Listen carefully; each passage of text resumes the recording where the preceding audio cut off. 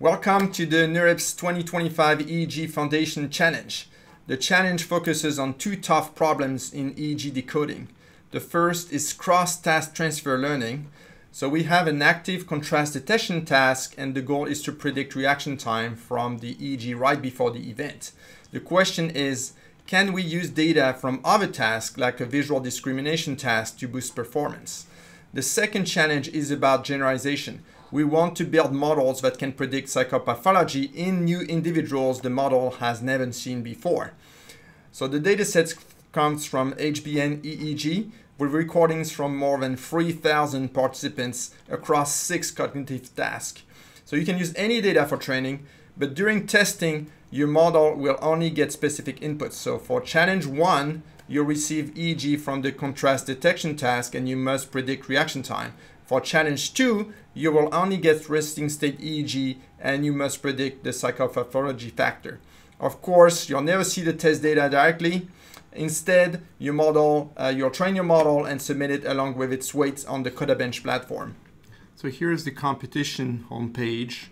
So you have description of the data, etc. And we'll just jump to the starter kit. This is the starter kits, and so we'll go through the 2 notebooks, one for challenge 1, one for challenge 2, and also how to submit a solution using the submission.py.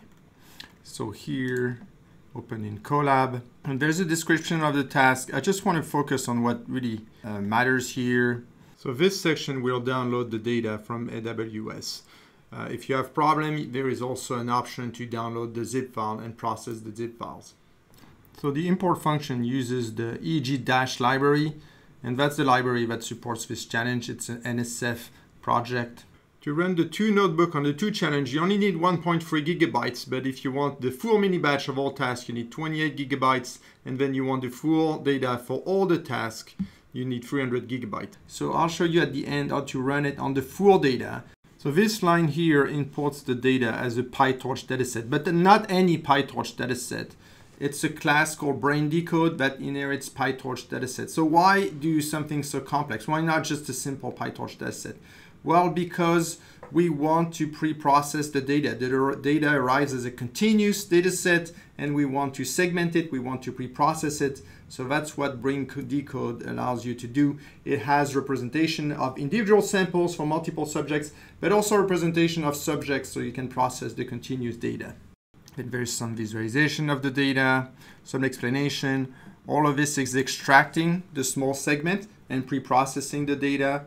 And then at that level here, this is where we split the data into training, validation, and here at that level, we create the model. So it's a very simple model here for the tutorial. It's called EEGNet. You see it doesn't have that many parameters, 62,000 parameters. And here's just some code to train the model, and then at the very end you can save the weights, which we'll be able to reuse in the submission.py file. So I'm not going to show you challenge 2 because it's exactly the same outline where it first imports the data, then process it, and then run the model and save the weights. So it's using the same contrast change detection test for training because that's the mini batch and that takes less memory. At inference on the evaluation platform, it's using the resting data, although it's possible that it might change, so stay posted. Instead, I'm going to show you how to clone the repo and then run this on your machine and create a submission file. So first, I'm going to clone the repo, and then I'm going to create a Python environment right here, activate that environment, and then I'm simply going to run the first model by typing Python challenge 1. And it's exactly the same as the notebook, except it's been exported so it can be run on the command line. So now the model is done, and here we can see that it saved the weights. Now we're going to run the second one, Python challenge 2. It will take a while, but here it shows as done. And it will also save the weights. So here we can see the 2 weights saved. And now we're going to create our submission. We need to edit the file to change, with the actual weight which are used. And now we're going to zip it and send it to the website. So we're back on the submission website, and now we're going to select the submission tab. You need to register for CodaBench account, so you need to wait for approval. Once you're approved, you can go to the My Submission and then select the file we just saved.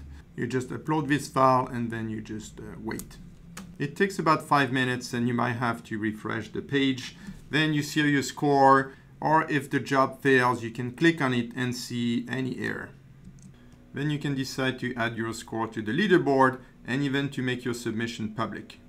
I'm going to briefly show you how to change to use the full badge instead of the mini badge. So we'll edit challenge 1, search for mini, and then here set this value to false. We can also change the list of tasks, use all the tasks if we want to hereby add in a list of tasks. So we're reaching the end of this presentation. First, a couple of tips.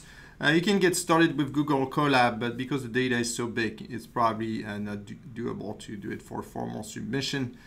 Second, although it's probably working on Mac and Windows, you should use Linux and NVIDIA GPUs if you want a smooth experience.